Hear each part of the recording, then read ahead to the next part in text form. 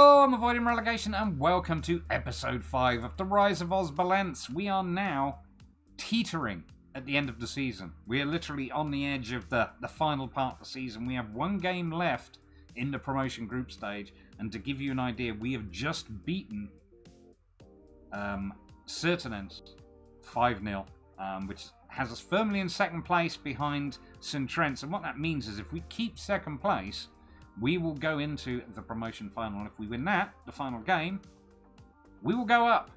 But there is work to be done. Okay, so this is how the promotion groups look. As you can see, we have one game left. We are in second place. St. Trent's are already promoted. We, of course, well, between us and Lulatano to go up, but we are in the slightly stronger position. We are 2 points ahead of them, but it does mean we need to draw at the very least, but preferably win our next match, and that will actually get us promoted. Now, if we actually have a look at the rules here, there we go. At the moment, we're in the promotion stage, and obviously the first team from each group gets promoted to the third division, but they also get into the Champions Playoff Final, which is there. And it states there, losing team wins promotion to Portuguese third division. Pretty sure that's both teams do, because judging by the promotion stage, first place finish is already promoted. So obviously we're angling for the second place promotion, which means we're not going to be in the championship playoff final. But obviously if we secure it, we go up. So the final game itself is against Belenenses, and they are actually set 5th in our group. So technically speaking, they're probably not going to be a challenge, but obviously we have to take this game very, very seriously. Going into the final match, we do have some injury issues, unfortunately. Foles is out. He's only a backup. That's not a huge one. He's out for 3 months, though, which does hurt. But Ruben, our number one and only striker at the moment, is unfortunately injured and will miss the final game. He's going to be out for 3 weeks, basically, so that's no good. Mauro Antunes, of course, who is our regular playmaker outright.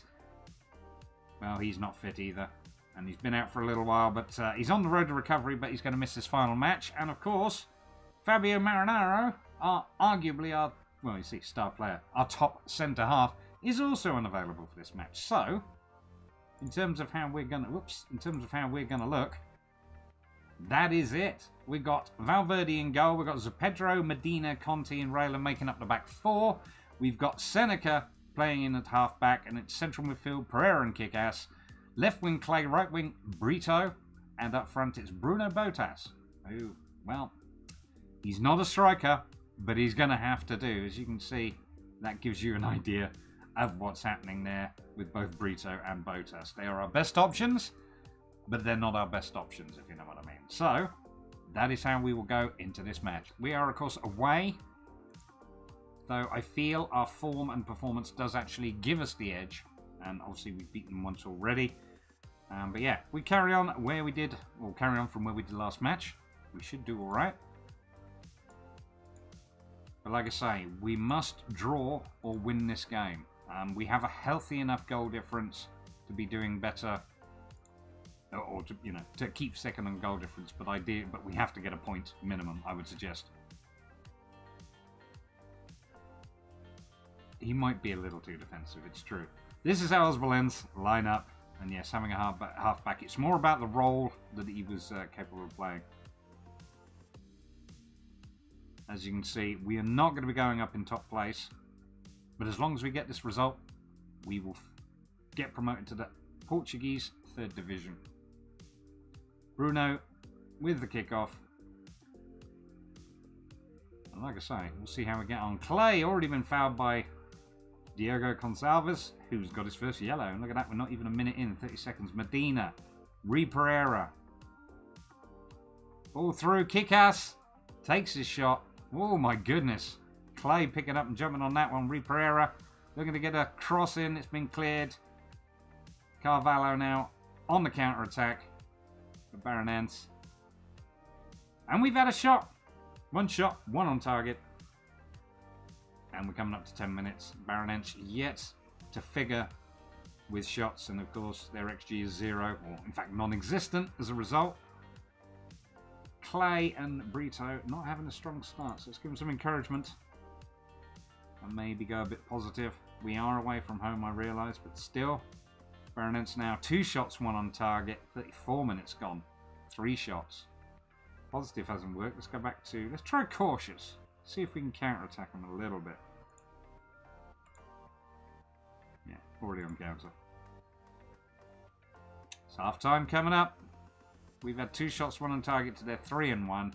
Their XG is only 0.03 and ours is only 0.16. So, being without Ruben and being without Antunes, clearly, is having an effect on our goal-scoring ability. So, let's see if we can do a little bit better in the second half. We're not going to win if we don't shoot. It is true. Brito not enjoying the wide playmaker role, seemingly. Everybody playing about average, apart from Botus, Clay, and Brito, who all need to pick their game up a little bit. So, we'll give them about 10 minutes in the second half and see how it goes. But it is still 0-0 as we go into the second half. And the ball is with Belenenses, who took the kickoff. And like I say, they have nothing really to expect from this competition now. But for us, it is an opportunity to go up. Pedro with the throw-in. Finds Medina. It's been cleared. Rui Pereira, kick-ass. Oh my goodness! Francisco Seneca makes it 1-0. He's our anchor man, by the way. Sorry, anchor man, halfback. He is our halfback. Rui Pereira, kick-ass. And he scored. Look at that. 1-0 after 48 minutes. We are in the second half, but I feel a little bit more comfortable now. I'll not lie. Not that they were necessarily pressing us too hard. They've only had 1 shot on target, but then we've only had 2. So, Pedro for Frias is a good move. And they've brought on Easy. And Jorge. And we'll bring on Gavano. And Benny is waiting on the bench. Of course, Benny's not played for quite some time.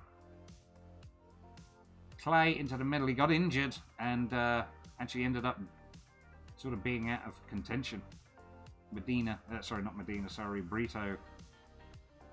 Sorry, Seneca even has held on to that spot very well. Seneca, of course, has a knock there. We might have to bring him off in favour of Benny. Belenenses coming forward. Oh my goodness. Solo run.